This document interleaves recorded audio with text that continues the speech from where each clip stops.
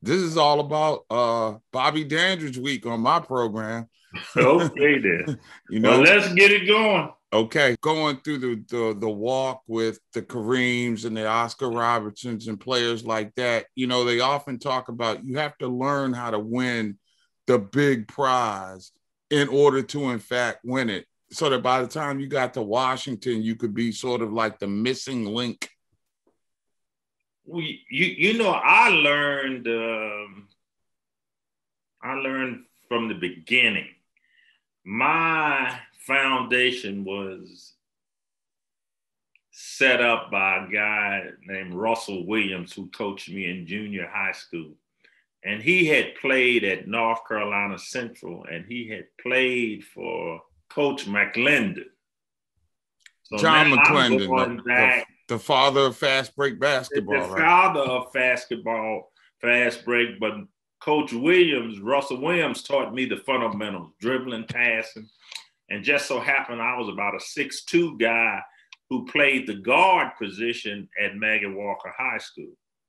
And where I learned championship was from going to Norfolk State University, from my coach, a guy, Ernie Fears. That was, and championship character was built from us running 4 miles a day for 2 months before the first game, running 4 miles a day, 6 days a week, and still coming in the gym practicing 2.5 hours. So that was where that championship character was really built. And the teachers that I had in high school, the professors I had at Norfolk State, that's where champions are made. They aren't just made through the sport itself, but the other intangibles, work ethics, integrity, self-confidence. So by the time I got to Milwaukee, I just happened to join up with a couple of other champions. And I think that when I got to Milwaukee, the ability to play defense, the ability to go from being a leading scorer in college to realizing, hey, I'm here with Kareem, who was Lou Alcindor there. You're not going to lead this team in scoring, but you can make yourself an indispensable part of this team.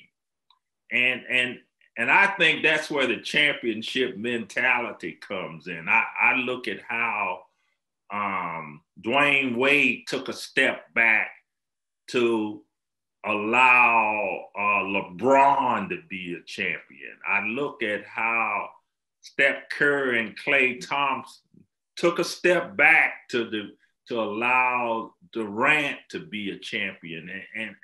And I think that's what championship athletes do, whatever they can for the success of a team. And when I got to Milwaukee, I had that in me from Norfolk State, Coach Fears, Coach Williams, Maggie L. Walker High School. That was there. And the teachers that I had. When I got to Milwaukee, I had the opportunity to refine those championship qualities. Anytime you play with Kareem, who was a winner at UCLA, but the true teacher was the Big O. I mean, he had great work ethics. He probably played harder in practices than he did in games. He was well respected on the floor as well as off the floor. And when I saw him and became his friend, then that's where my game began to grow, because champions are more than just can you score, can you lead a team in scoring. Champion is that not only are you a champion on the court, you're a champion off the court. You're a leader wherever you go. So Washington really had a finished product. When I went there, all I needed was some people that would be willing to follow. And my ability to get the coaches knew my history, so they believed in me. The general manager had to convince the owner, look, this is the guy here. If we're going to win a championship in our lifetime, Dandridge is the guy to bring. The coaches accepted me. My Wes Unseld story was the third day in training camp when I went to Washington. I twisted my ankle, and he walked past and said, "Oh, you supposed to be our savior, and you're hurt all." And that only the way that Wes could say it, right? Only Wes could say it in a sincere manner that it didn't hurt my feelings.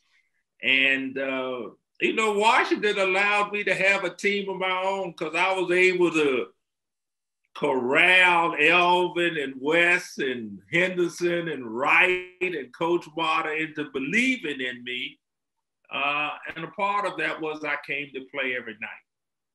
So Washington gave me the opportunity it was like being back at Norfolk State. This is my squad. Y'all come on. I got y'all covered. That's 4 Hall of Famers that you got a chance to play with. You ever sit back and go, wow? I mean, a blessing, luck of the draw? How do you look at being able to say that I was teammates with Kareem, I was teammates with the Big O, Elvin Hayes, and Wes Unseld, 2 teams, 4 Hall of Famers in a 13-year career? Amazing. Yeah, 13-year career. That's amazing. You couldn't have written a better script, could you? And remember, this was without free agency and without the collusion of the players to put a squad together, because you basically played with the hand that was dealt you. And this was accomplished through trades and whatever, no free agency thing. But to play with these 4 guys was amazing, because each one of them just were tremendous talents with different personalities that I respected each one's individuality. And when you can play with guys like this, and that's why at no time did I not feel like I shouldn't be in the Hall of Fame, because my uplifting and stuff would come from these guys. And so it was a blessing to play with guys like that. I'm sure it was. Now I want to talk about paying it forward, if you will, because in a strange kind of way, with you going into the Hall class of 2021 with Ben Wallace, another CIAA alum, where you were a prolific scorer and sort of, I'll use a hip hop term, you were kind of on the wing. You were like one of the sexy players. Here's a guy that's a lunch pail guy. He's the only player that goes into the Hall of Fame who scores 5 points. I mean, that is probably the lowest scoring total on average ever. He's the only player to start in an all-star game who wasn't, drafted in the first round. What does it mean to you to be a part of a legacy that laid the foundation so that somebody could come along like Ben Wallace and you all take that walk into Springfield together? It's special. It's a story that you can't make up. And even with Ben and I, Ben has to take his hat off and be grateful for Charles Oakley. I mean, I look at Sam Jones, the Pearl. I look at guys that should have made it but didn't make it, Cleo Hill.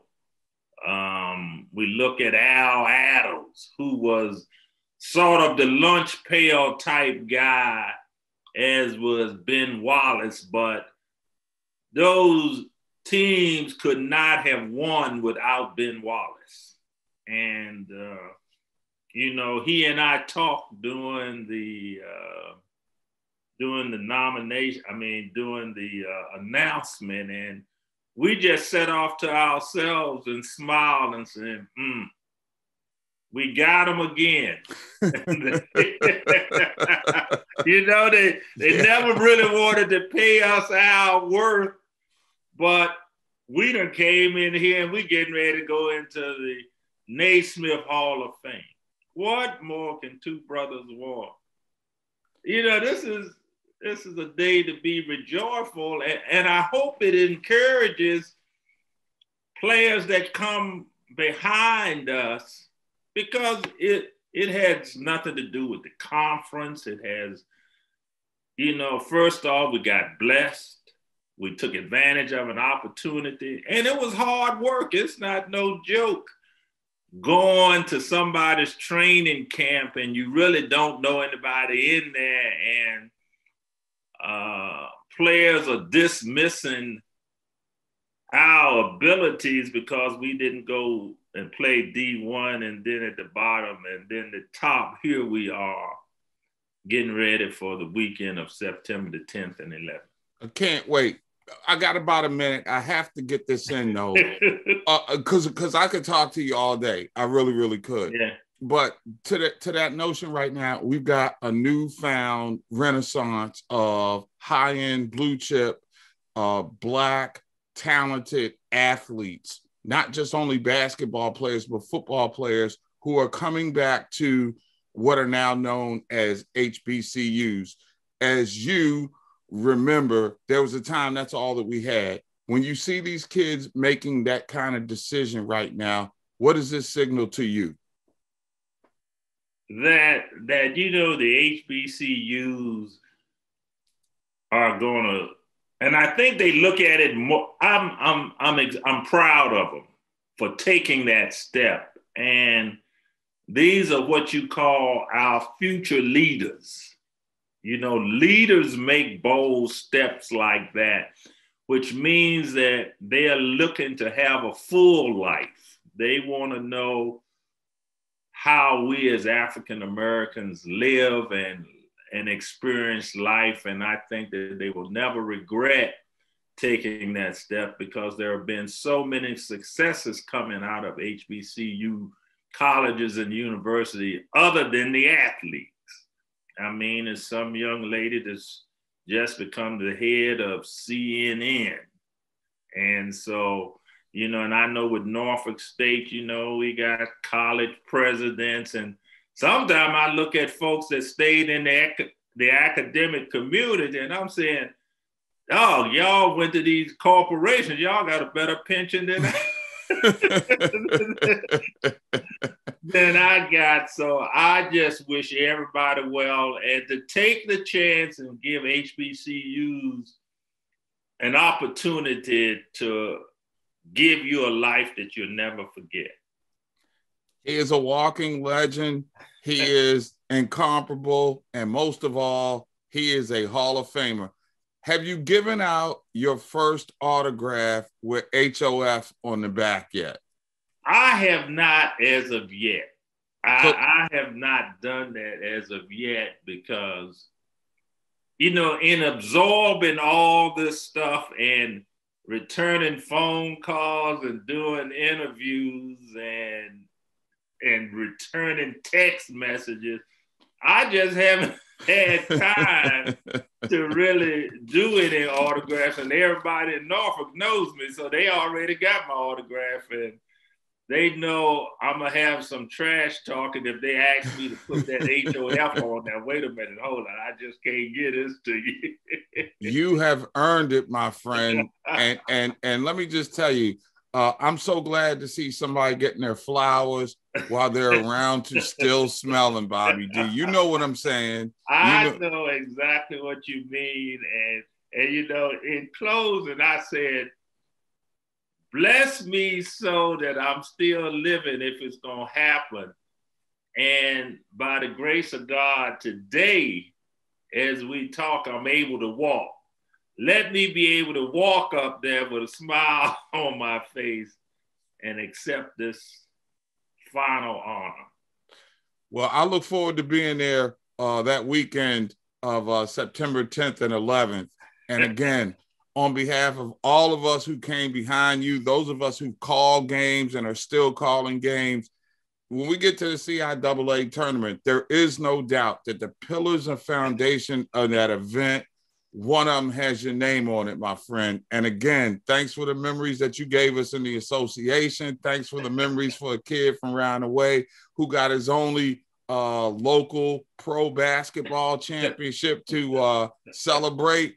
I mean, and thanks for giving me the pound at Bowie State after practice when I was a youngin' too, my friend.